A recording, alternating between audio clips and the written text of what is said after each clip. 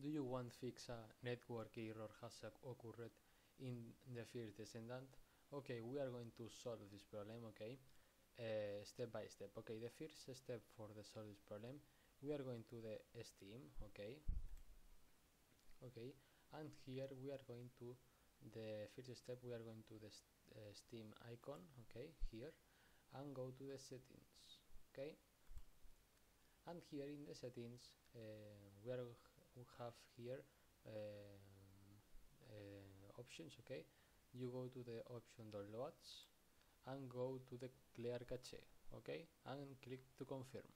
This is a first step, okay, and the second step we are going to the library, and here we are going to the First Descendant and go to the manage and properties, and here in the properties in the general launch options, here dash dx11, okay, or of not work, okay, this you put this, okay, dash dx12 and go to installed files and verify, okay, and you verify the files of the First Descendant and you solve the problem.